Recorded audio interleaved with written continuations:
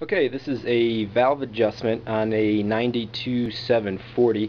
I saw a post where someone was trying to figure out how to use the IPD tool, so I figured I'd try to pay it forward and make a quick video of it. So I got the valve cover off. First thing to notice here is the shims underneath there.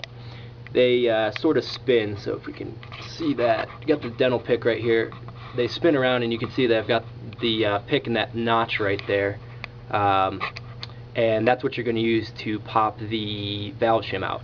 So when you put the tool in, it ends up spinning those shims, so you kind of want to position it beforehand so that it moves into the right spot. So right there, if we can call that, looking forward at the valve, the slot right there is maybe at the 2 o'clock position, so you're going to want to put it at the 11 or 10 o'clock position for the valve tool to spin it to the right spot. So let me get ready for that. Okay, so spun that. You can see that the notch is no longer there. Here is the IPD tool. So we've got a little hair on there, but no big deal. There's the cam. You slip it underneath the cam right in there, kind of hold it up against it.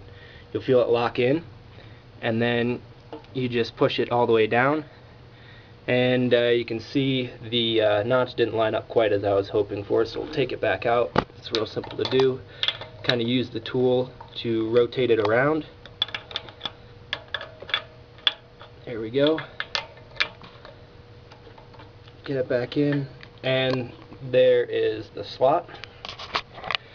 So now we'll take the dental pick and you put it underneath the slot, and you don't want to try to yank it up all at once.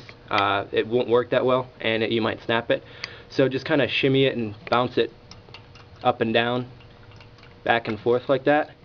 And then you can see the shim has popped up right there. So just slide the pick underneath it. Make sure it's up all the way around, which it is. Take your magnetic grabber tool, slip it underneath there, and there you go. There's your shim.